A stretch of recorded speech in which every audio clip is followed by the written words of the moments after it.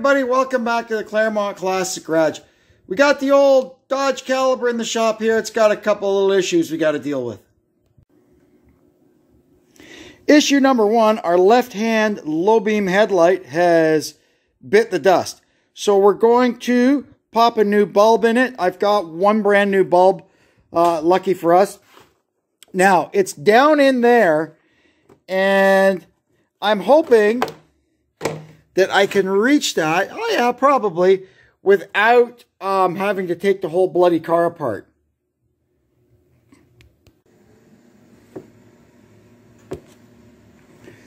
There it is, right down in there. It's that green connector.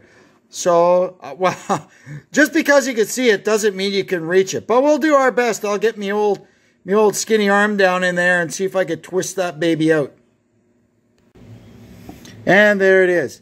Now, it doesn't look burned out, and I'm crossing my fingers because Chryslers of this area do have issues with body modules deciding to not send current to bulbs here and there.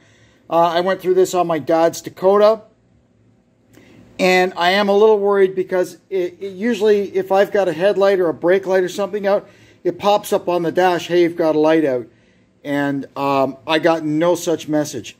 Anyway, all we can do is change it and see what happens.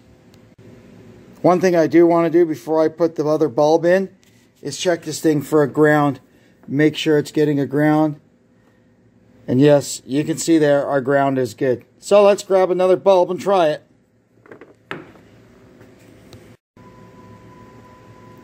Well, that's good news. Just a burned out bulb.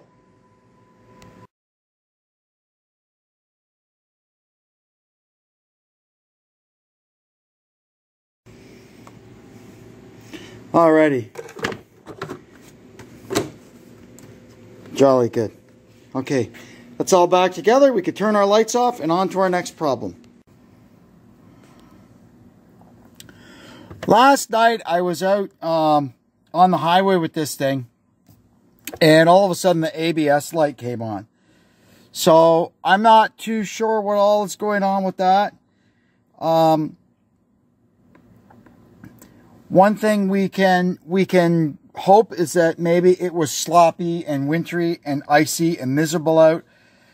We can think that maybe some ice or crap got up in the sensor and momentarily interrupted it. Because see here now it says we've got no codes. So I kind of wonder. Let's check for ABS codes. There we are.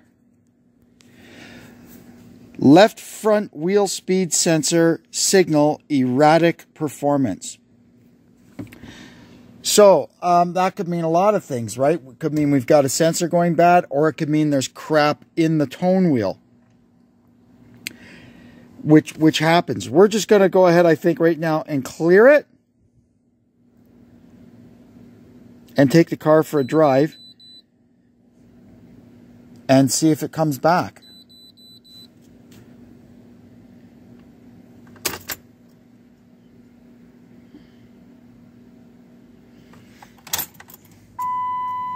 Let's see if it goes away. Yep, there. The ABS code is gone. So we're going to go now and take the car for a spin and see if the code comes back.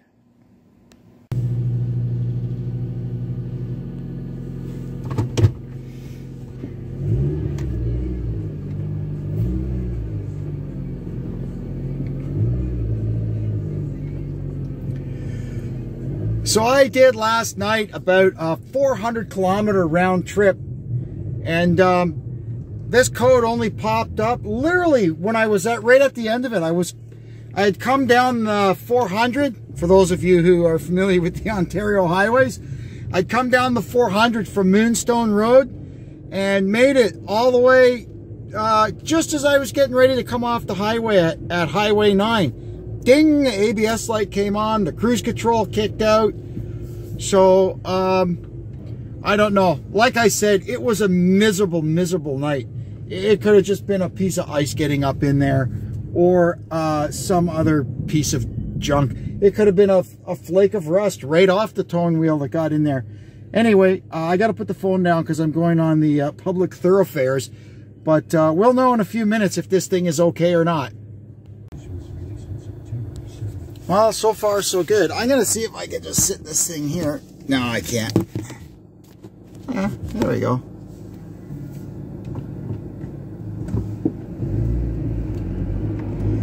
So I've had it on the road, and I've done even got it in some ice there, and got the ABS actually working, and everything was fine. So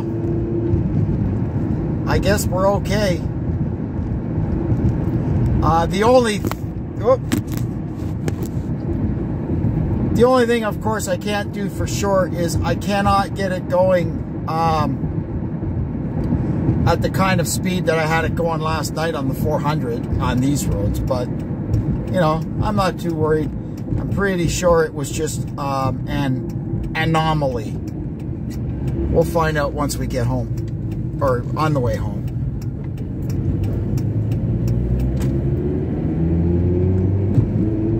Here we go down Brock Road from Coppins Corners.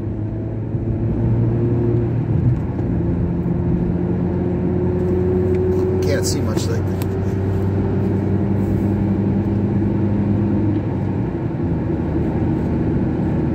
There we go.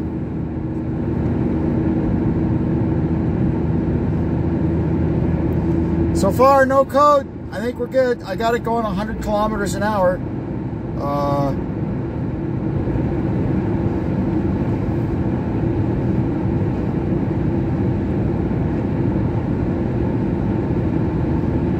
Well, so far, so good. I think we got her licked.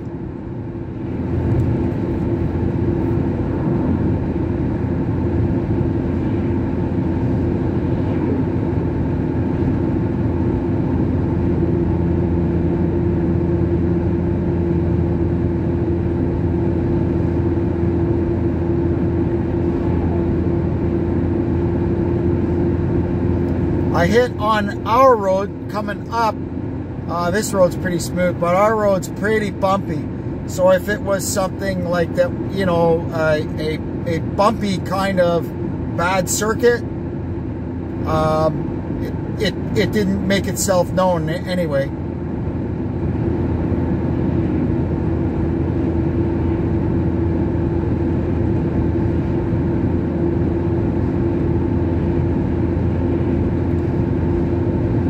Okay, see you back at the ranch. And here we are back at the ranch. Put it in here. It's going back out on a good trip again tomorrow, so I'll just check it over, make sure all the lights work, and maybe kind of give it a bit of a wash down. This time of year, it's really hard to keep the cars clean, and when we get into a cold snap like we're in now, you don't really get the opportunity to wash it even. I just keep the wash bucket in here in the wintertime with some decent water in it, so you can kind of give her at least clean the important stuff, you know. It's terrible. We get every now and then, well, every winter we'll get a little spell like this where it's cold, and every day you get like a ½ an inch of snow, and they just lace the roads with salt. And everybody's car looks like this nonstop, and there's nothing you can do about it. While I was under the hood changing the headlight, I also, you know, checked the oil and just gave everything in there kind of a once over. So it's ready to go tomorrow. And topped up the washer fluid. There we go. Now we'll get these side windows. It gets to the point where you can't see out of them anymore. And you have to, you know, do something like rash like this so you can drive safely. There we go.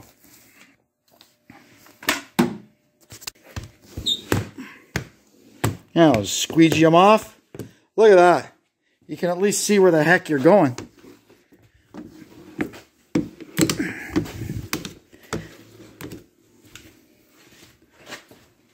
There we go. And then I'll grab a wet rag and clean off the mirrors. Oh, everything on the back works. And all good on this end. I pronounce it fit for duty. Well, that'll do it for that one, I guess. You never know what kind of curveball these old cars will throw at you. I've got a very interesting job upcoming on this, but I've got to get a couple of little pieces of equipment first before we tackle that. Anyway, it should be fun. We're all going to learn something when I do that.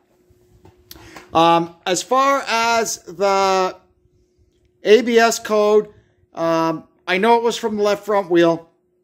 And if it does happen to come up, then I'll have to say, okay, 2 times there's something going on there. And we'll take off the wheel and pull off the hub and the knuckle and everything and have a look at everything in there. If it needs an ABS sensor, that'll be a fun job because they get fused into the knuckles up here in the salt belt. The only way they come out is with a drill. So hopefully it doesn't come to that. Anyway, I'm pretty sure it's a nothing burger. Just something got up in there and just for a split second, and the sensor lost touch with the tone wheel on the axle, and it set the code. It's all good now, and I hope it stays good. Anyway, I'm going to wrap this one up now. I want to thank you for tuning in. Hope you'll come and see us again, see what we're up to next time. And until then, this is Kevin checking out from the Claremont Classic Garage. So long for now.